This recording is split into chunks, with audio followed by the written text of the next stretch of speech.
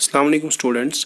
As you know, we have started algebraic expression. Today I will show you the second half of algebraic expression. Before going forward, I will firstly make you understand what are expressions and what are the terms. So for example, if I will write 14xz plus 53y minus 3, remember it contains 3 terms. So an expression may contain a 1 term, 2 terms or 3 terms. I will give you another example of an expression which contains 2 terms.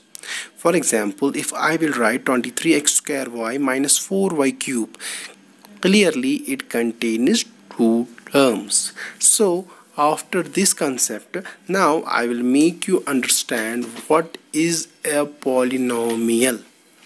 So a polynomial. What is a polynomial? If you will see here, I have written polynomial but in 2 colors. Poly, I have written 1 color, and nomial in another color. Poly means many and nomial means parts or terms. Now a polynomial I can write here, it is an expression which contains 1 or many terms. So I will write 1 term, I will write 2 terms, I will write 3 terms, and then I will write higher number of terms. So a polynomial may contain 1 term or 2 terms or 3 terms or higher number of terms. But there is a special name for each of the polynomial.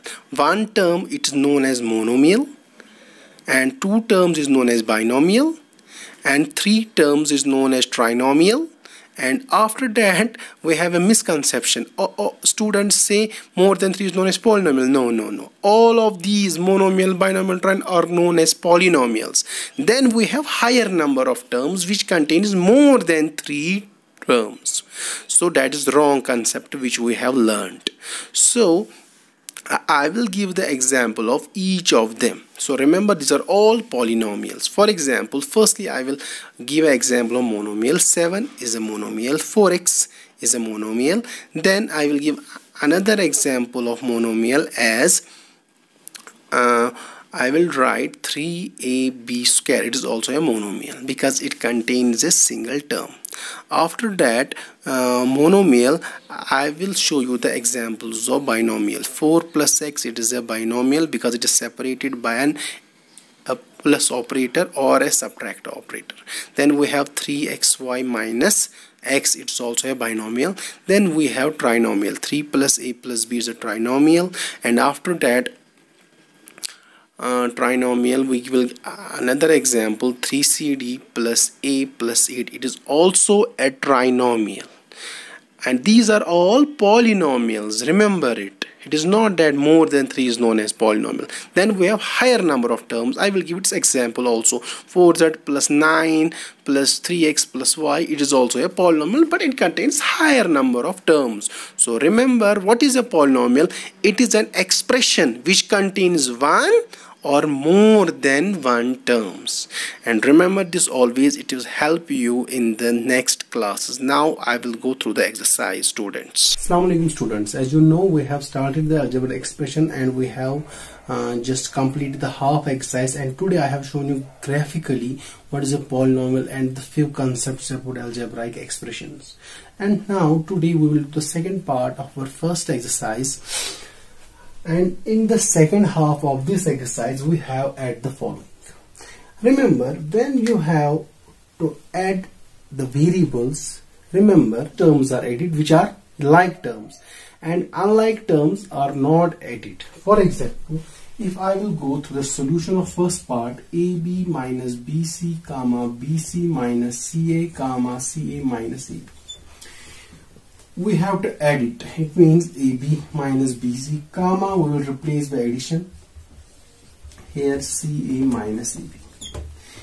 You have to find the AB. It is here. AB minus AB, it will cancel out.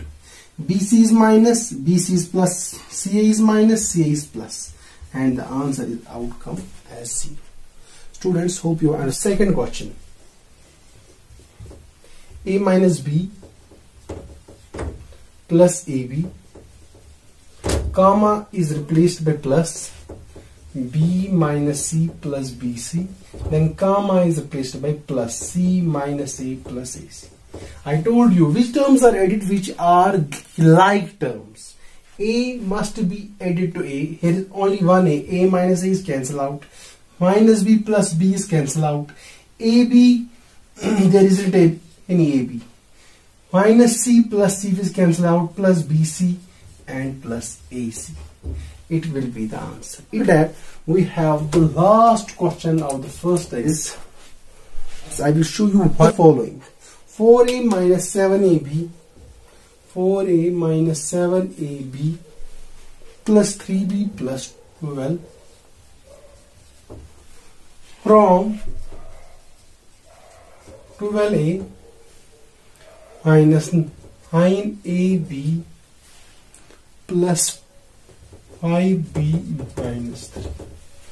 Students, today we will complete this exercise. You remember, when you have to subtract, when you have to first write the portion which comes after this, because it is saying you subtract this from, it means this is the bigger quantity. In case of subtraction, you have to subtract the smaller from the bigger. It means we will write first this 12a minus 9ab plus 5b minus 3. Then we have to subtract and the bracket comes out. 4a minus 7ab plus 3b plus 12. Now firstly, before doing any calculation, you have to remove the bracket and you have to give the multiplication by the subtraction sign. It means plus minus minus, minus minus plus, plus minus minus, and minus plus minus. It's minus, it's plus, it's minus, it's minus. 12a will be added to minus 4a. It means 12 minus 4, it is 8a. Minus 9b to ab, it is minus 2ab. 5b to this, it's plus 2b. Then we have minus 3 minus 12, it's minus 15. This is the required answer of this. 12a minus 4, it's 8a. Minus 9a plus 7a, it's minus 2. 5b plus minus 3b is 2. And then we have minus 12 minus. Alhamdulillah, students, you have 2 more parts. You will do it without any hassle. If you have any problem, you ask me in the comments. Any problem, you can call me, and if you have any problem in the first exercise, I am always here. Alhamdulillah, we have completed the first exercise of this chapter. Now inshallah, second exercise. Any problems, you ask me. Okay, Assalamu alaikum.